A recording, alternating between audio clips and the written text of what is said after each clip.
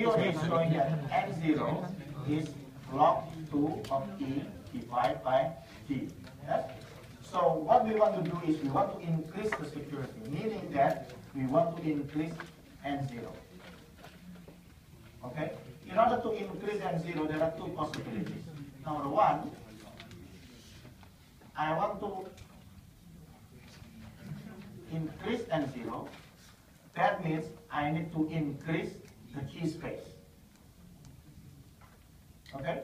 So basically, if I can increase the key space, then I can increase N0. So that's why yesterday we always talk about what is the size of the key. If your size of the key is big, the bigger the better. So here, size matters. Okay? So you see, the bigger the better. Alright, so the second one is we want to increase N0. The other option is you decrease D. But we have studied before that D actually is a constant.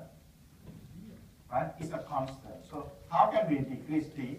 That's why if you want to decrease D, don't use the original language, but you can zip it first, for example.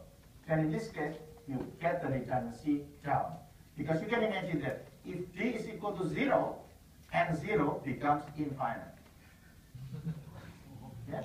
So if you can invent a language, then you can talk to your friend, but this language has redundancy 0, then you will get perfect security. Okay? So that's what it means. I think you should try to invent this kind of language. You can talk to each other. So, very good. Of course, there is another option. The other option is the one like what's written in the book, is by using the so-called randomizer. So randomizer means like this. Suppose that the ciphertext, for example, this is the so-called randomizer. So suppose that your ciphertext is B, C, A, C, D, A, for example, like that.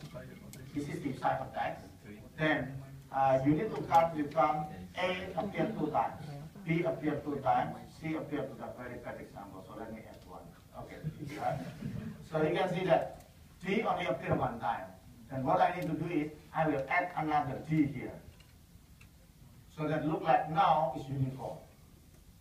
It's uniform, then but at the end of the file, I need to say that actually the actual size is this much. I need to add this one. Somehow I need to do in the implementation.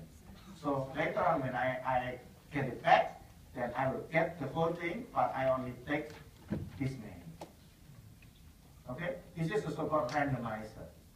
Because by using randomizer, now I can make so that the probability of the language becomes uniform.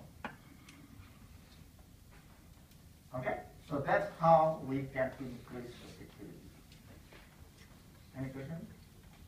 Not too hard actually, right? Not too hard if you understand. Yes, if you understand. Not all the time you understand. Okay. Right? Any questions?